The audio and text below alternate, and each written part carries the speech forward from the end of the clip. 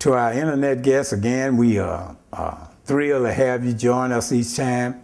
And we want to continue to remind you, if you haven't already, go down and subscribe to this cast so that when we come up, you'll be notified. That way you won't miss us. And also encourage you to share with your friends, your families, your Sunday school classes that we're here, so they too can join in and be blessed by the Word of God here at World Class Sunday School. What's wrong with the people today? The people today. Oh, somebody. The people today.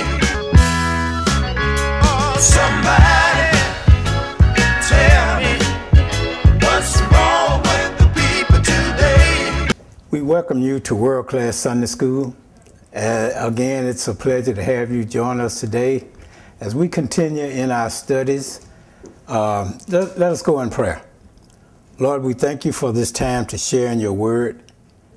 We pray that our hearts and minds are clear, that we understand what you're saying to us through your word, that we have a desire to do those things that you are calling us to do. We love and praise and magnify you. It's in Jesus' name we pray and give you thanks and praises always. Amen. We are continuing in our spring quarter, and we are studying about justice and the prophets. Very, very interesting studies. Here in Unit 3, we're talking about call to God's work of justice. And today we're going to talk about promising peace. And here in the book of Zechariah, Zechariah is one of the 12 major prophets in the Old Testament. We're gonna examine God's promise to the remnant Jews. His promise is peace and prosperity. And when you read through here, we'll find in the book of Zechariah that Zechariah was a colleague of Haggai, and they worked together in forwarding the rebuilding of the temple. Like Haggai and Malachi, Zechariah's prophecy after these prophets, Haggai, Malachi, and Zechariah, they prophesied after the Babylonian exile. The Jews were back in their homeland at this point, but they were slothful in rebuilding the temple. And Zechariah's message to them was to encourage them to complete the reconstruction. Zechariah relates the visions, and also he related to them the instructions he received from God. More than any other Old Testament prophet, Zechariah is more future-oriented. His prophecy especially applied to the second coming of Jesus Christ. And today we focus on God's jealous concern, his jealous concerning for the remnant of the Jews. And when you read through the book of Zechariah, you'll see that you'll see God's call to repentance for his people. You'll see his encouragement to trust him and his instructions in obedience. But here in chapter 8, where our lesson is coming from today, it's about their future. And God is going to promise to them peace and prosperity. And so we're going to look at here, we're going to look at two outlines today. The first outline is stability. And that's coming from Zechariah, the 8th chapter, verses 1 through 8.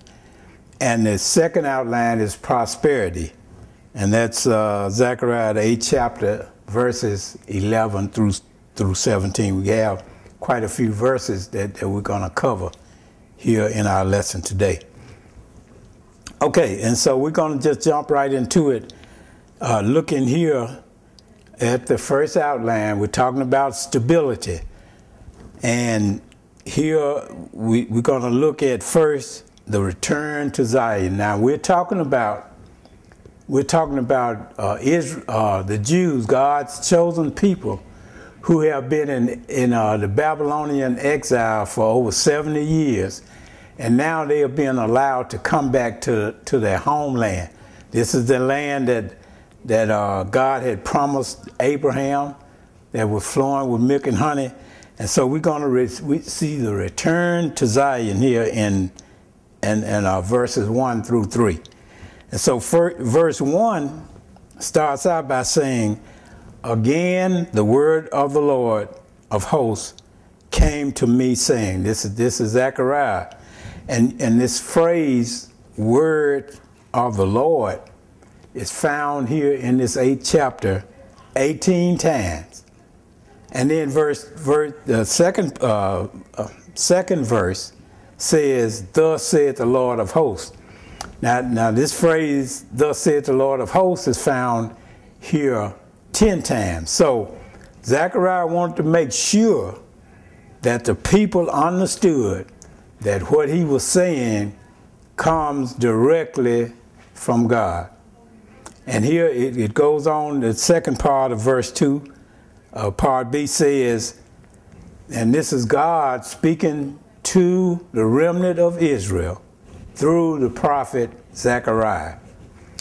And it says, "I was jealous for Zion with great jealousy, and I was jealous for her with great fury." And here God, when he used the term jealous, now it's not here. God's jealousy is not envious, but he expresses God's jealous. Here he implies his right to protect his people and to be angry at those who had hurt them. And you know, earlier in the Word of God, God made a promise that those who curse Israel would be cursed, and those who bless Israel would be blessed. But any time Israel was mistreated in any way, God was angry at whoever mistreated them. And it's the same way with God's chosen people now. Those of us who are under the blood of Christ, God is jealous of us. He wants to protect us, and he's angry with anyone who mistreats us. Okay, and so here it goes on to say here in verse 3, it says, "Thus saith the Lord." We see that statement again. "I am returned unto Zion, and will dwell in the midst of Jerusalem." Now, you know, when the Babylonians had come in and taken Judah into captivity, they had destroyed the city. They tore down the wall. They tore down the temple, and the temple where the Ark of the Covenant was, and we studied that in detail in some of our earlier lessons. That represented the presence of God in the midst of his people. Okay, so when the city had been destroyed and all that, and now God is saying and telling Israel that he is going to again be in the midst of them. And God's presence signifies the restoration of his chosen people. And then it says, "And Jerusalem shall be called a city of truth." Okay, now here we see God has opened the door for Israel to come out of captivity back to the promised land, or their homeland, and now he's going to change things around. First of all, he's going to change their name. he said they shall be called a city of truth. And when God changes a name, that means that reputation is going to be changed also. Now he's talking to the remnant of the Jews, and just want to make a note that, you know, both the northern kingdom, who had been seized by the Assyrians, and the southern kingdom, which had been seized by the Babylonian, and the returned remnant are Jews from both the northern kingdom, Israel, and the southern kingdom, Judah. And here God, in this, God is promising the remnant that he's going to change their name. And now Jerusalem had a reputation of those, really they didn't keep their faith to God in serving him. And God is going to change that. In the New Testament, the New Jerusalem represents God's final, complete fulfillment of the prophecy that we are seeing here in the book of Zechariah. It goes on to say, not only is he going to change, not only shall it be called a city of truth, and the mountain of the Lord of hosts, the holy mountain. Okay, and we know that in Jerusalem, the hill mountain where the temple was located was called the Holy Mountain.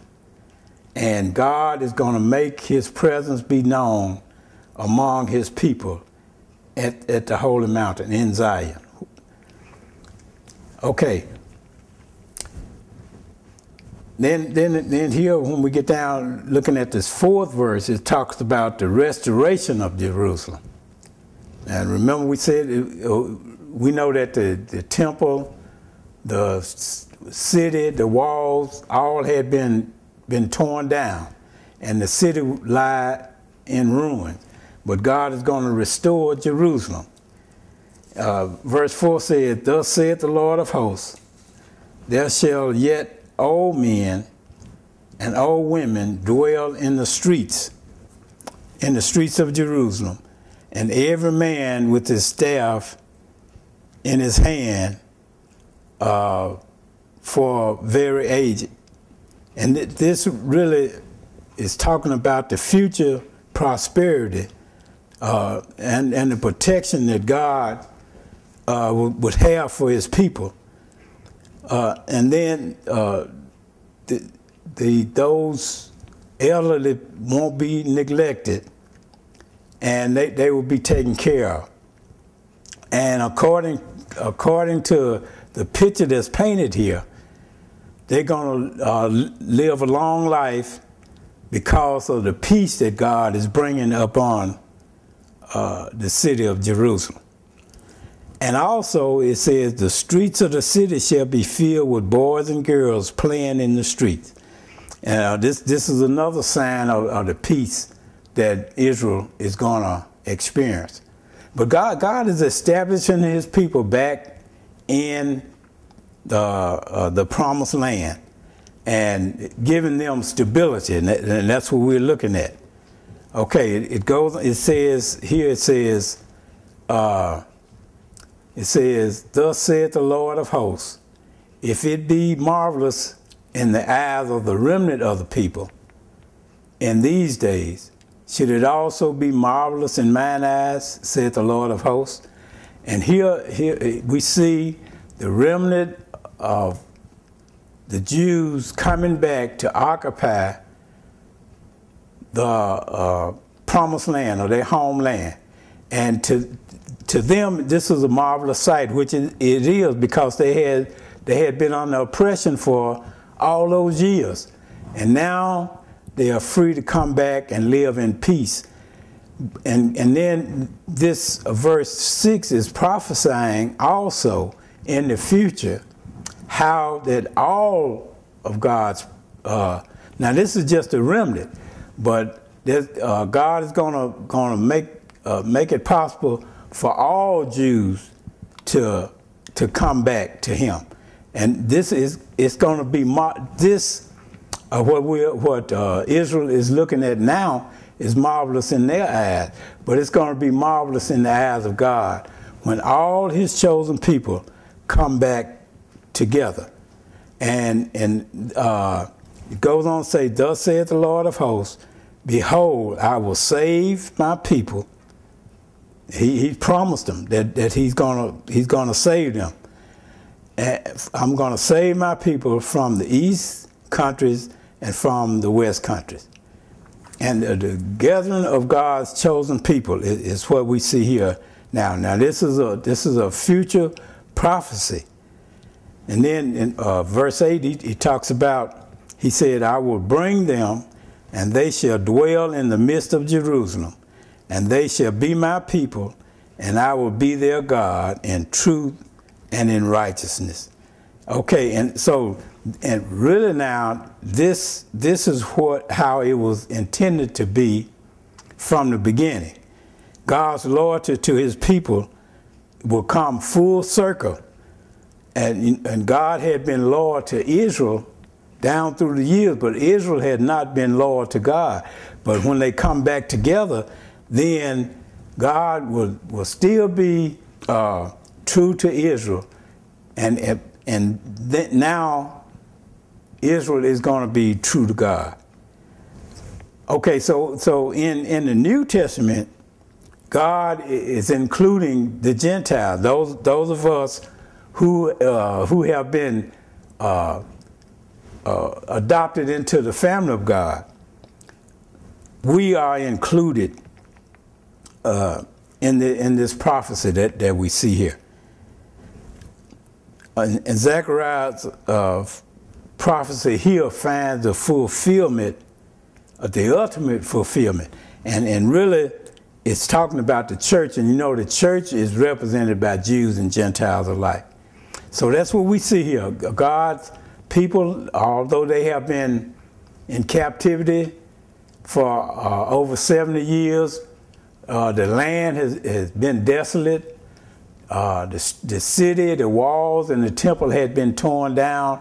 But we see God here bringing Israel back together, the remnant of Israel back together, and how he's going to make sure that they are safe and that they have stability in the homeland.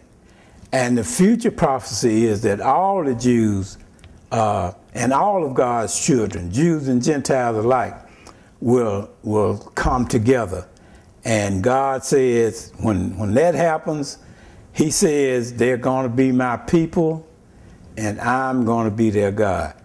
And look, in order for you and I to be a part of this prophecy, this future prophecy that we see here, that Zechariah is pronouncing, we have to know for a fact that Jesus Christ is the Son of God. And we have to believe without a shadow of a doubt that He died on the cross for our individual sin, that He paid our sin debt. And when we do that, then God assures us a place among His people here in the future. And we have, our future is decided, and we have a future with the Lord. He's going to be our God, and we're going to be His people.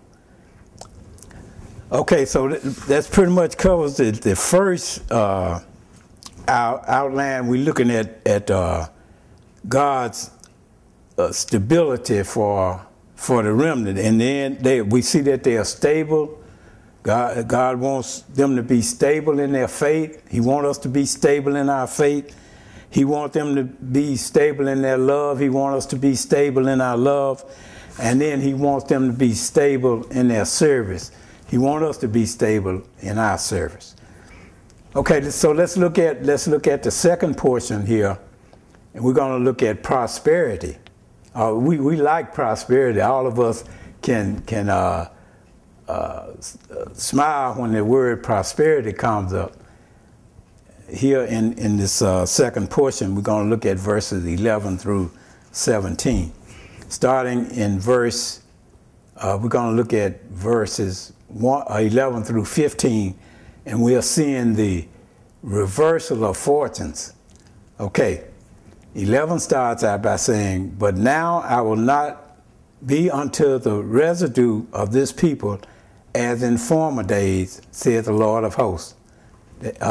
Now, what he's saying here, he said, "I will not be unto the residue." That's the remnant he's referring to.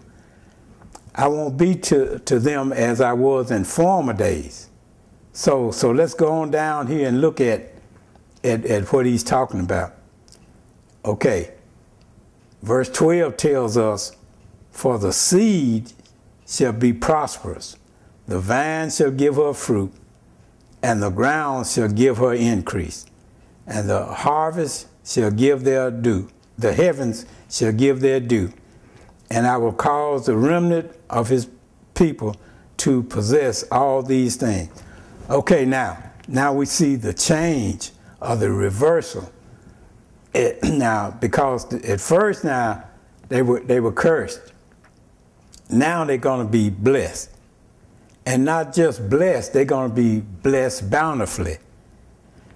Here is when it talks about their seed, it's talking about their crop. And it also could indicate, talk about their children. But they're going to prosper. And then he goes on to say how the vine will give fruit and how the ground will give increase. God is going to make sure that they have bountiful blessings. And the promise of good harvest goes hand in hand with the promise of stability. So not only is he going to make them stable, but he's also going to prosper them. And then we see here how the stability extends into prosperity. Okay, now in the past they were cursed, but in the future they're going to be blessed. To us now, when we put our trust in Christ, then we afford all the riches that he has.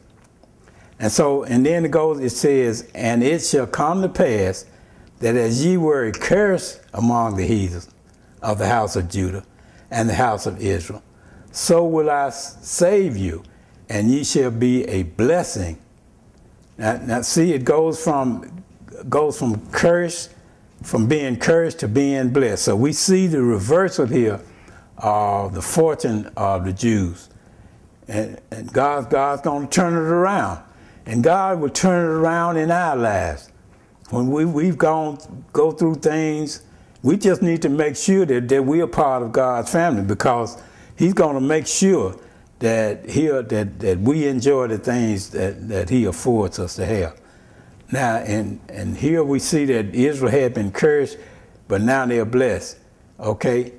And instead of, now see, Israel had gone off the track, but instead of drawing people to God as it was intended to, then they were, because of their actions, disobedience, they were really driving people away from God. And so the question comes to us, how are we seen in the eyes of others? Are we drawing people to God, or are we pushing them away? Then it goes on, he says, "Fear not, but let your hands be strong." And here this statement, your hands represents your work, your ministry. Let it be strong. Let the things you do for God be strong. It goes on to say, "For thus saith the Lord of hosts, as I thought to punish you when your fathers provoked me to wrath, saith the Lord of hosts, and I repented not." He didn't relent. He didn't change his mind about the punishment. And then it goes on to say, "So again have I thought in these days to do well unto Jerusalem and to the house of Judah. Fear ye not." And he's saying you don't have to be afraid because that is over. Now I punish you, now I'm going to bless you. And that's what they have for to look forward to, the blessings of God. And then here we look at when we see look at verses 16 and 17. And, it talks about now God is going to bring them back. He's going to give them peace and prosperity. But in turn, he's going to renew their responsibility. Now, you know, when God blesses us, it just adds more responsibility to us. And here he's going to talk about the justice and peace. Okay, it says, these are the things that ye shall do. Speak ye every man the truth to his neighbor. Execute the judgment, or this is justice, of truth and peace in your gates. And let none of you imagine evil in your hearts against his neighbor. Now their actions are going to have to be reversed, because now before the exile they wasn't doing this. In fact, the Bible said every man was doing what he thought was right in his own eyes. But here we see the greatest commandment, and that is to love one another. And that's what we see here in this verse. It goes on to say, and love no false oath, for all these are things that I hate, saith the Lord. Okay, now this is a hate list that God is showing Israel. Now, and the things that God hates, then we should hate. But here he's talking about not only should they love one another, but also he refers to the government when he talks about the gate. No bribes, no partiality in government. And you know, it wasn't that way before. But God is going to turn things around for Israel. He's going to bring them back. He's going to stabilize them, going to give them peace and prosperity. And what he's asking them to do is to be obedient to his word. And he's asking the same of us, to be obedient to his word. When we open up our hearts to Christ and we become a part of the promise that God has given, then we have a responsibility to be obedient to the word of God. Lord, we thank you for this time. Thank you for these lessons that's so plain and clear and show us the way that you would have us to go. We love you, we praise you, we magnify you. It's in Jesus' name we pray and give you thanks and praises always. Well, again, friends, we thank you for joining us on today. We look forward to having you in our next session. So until then, may God richly bless and keep you is our prayer.